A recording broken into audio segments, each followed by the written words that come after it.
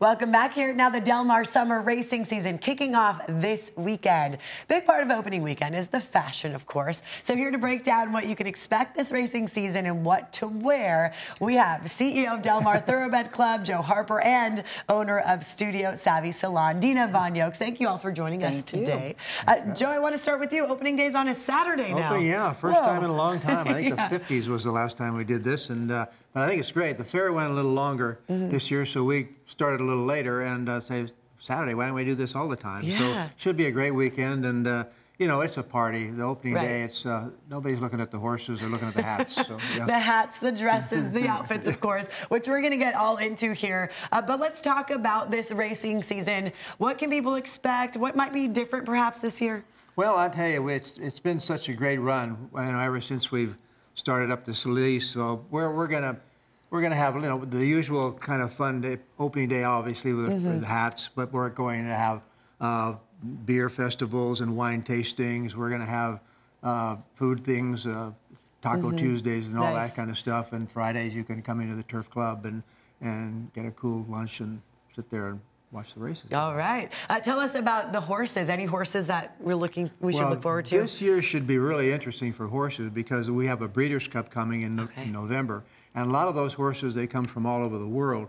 And so some of them have never been to Del Mar. So they might come in the summer to get a race into them over the track. So we always have terrific horses. And you know, for the last 5 years, we've been the safest track in North America. So they like to come to Del Mar. I wanted to ask you about that. Of course, safety does come up. What has the Del Mar Racetrack done to make sure these horses are safe? Well, we started about 5 years ago. We changed the racetrack, the surface, made it safer.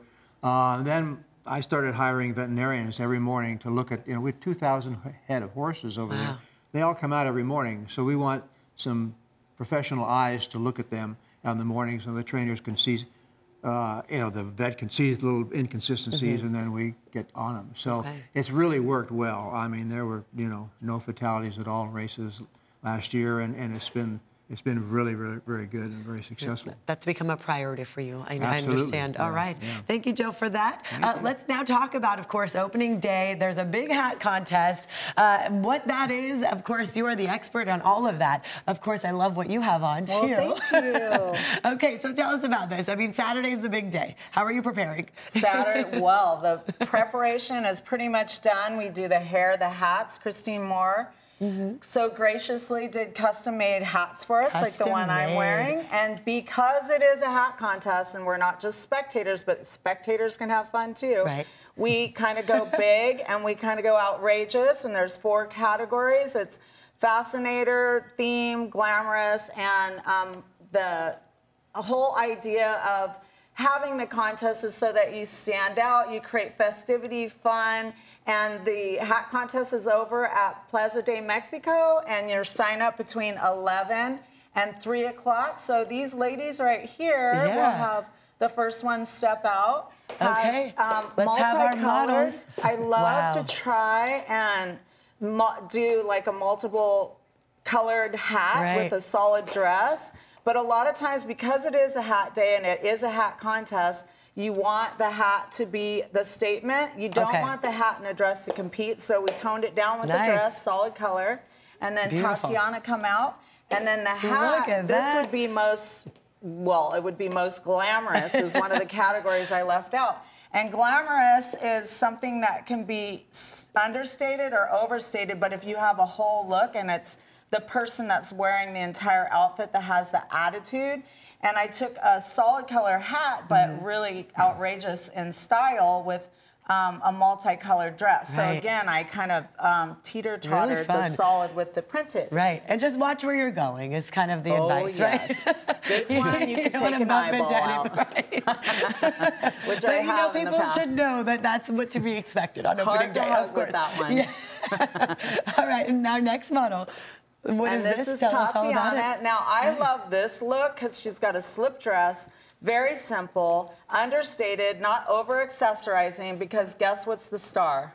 The hat. The fascinator? The hat? Is this one? Yes. And this is a fascinator, but it's a mixture of a fascinator and a hat, which creates it a hatnator, and that was originated in Australia. So Fascinators are a little bit bigger than, I mean, a hatnator is a little bit bigger than a fascinator. Okay. So you take a big hat and you take a small fascinator, put it together, and that's a hatnator. A hatnator. Okay, that's a term that's new for me this year. I didn't realize that was a thing. Very nice.